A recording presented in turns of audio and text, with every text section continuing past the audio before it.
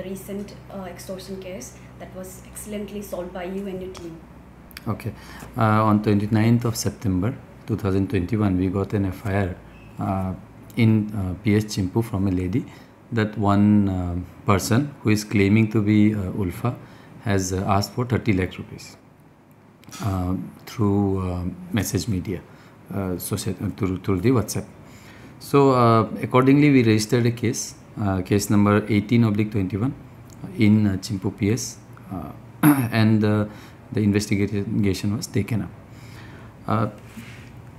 Initially, since we had the mobile number, we put the mobile number under surveillance, and accordingly, we were continuously tracking and monitoring the case. And on 8th of this month, we got information that that person has finally called our complainant to hand over money. So this was going to happen in Holongi area. So we set up a team. This team was led by SDPO Kamdam Sikom, and along with him the IO of the case, Inspector A.K. Pandey, then Constable Robi, Constable Thani, Constable Tago, Constable Pali, Ligu, Constable Mili, Constable Medi, and made the team. So this team actually went with the complainant so that the complainant was safe. Two of the persons were actually in the complainant's vehicle so that there was least amount of danger to the complainant, and accordingly we headed towards Holongi Gate. But when they reached Holongi Gate, it was found that this person was calling a little bit ahead into Assam area, which was just around 50 meters ahead. So accordingly, we had no option but to enter immediately, and accordingly we reached there. And when the team reached there, one person came towards the vehicle and started talking to the complainant. Accordingly, our team swung into action. They immediately got out of the vehicle and got hold of this person.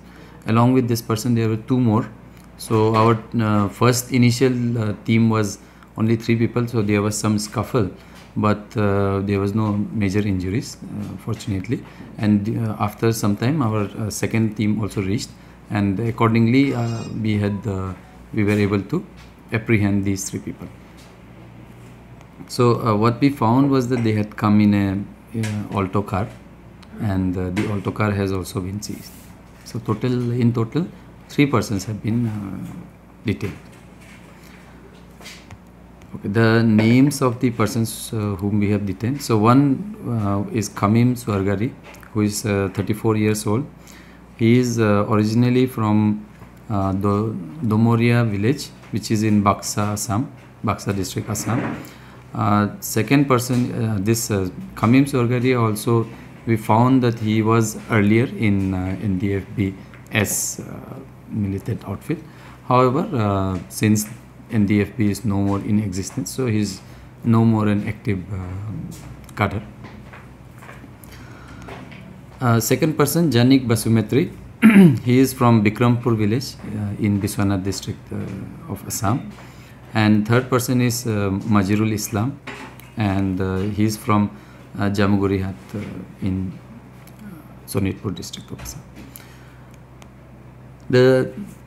What we found out was Janik Basumetri actually knew the complainant, and his in-laws were there working in complainant's house earlier. That's why he had the contact details, and he got in touch with Kamim in Guwahati. So they hatched a plan, and then they also included the third person, and who was basically the driver of the car and also owner of the car.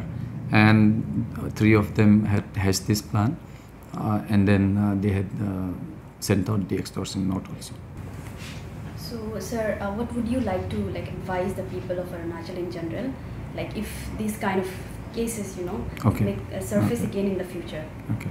So this case, I think the importance of the case is that such extortion threats do come to our people, and not just from outside but from also from inside. And in such cases, please do come to the police. We will maintain utmost care and we will work carefully, and we will make sure that you are well protected, and also ensure that such crime do not happen in future by trying to apprehend the criminals who are involved in such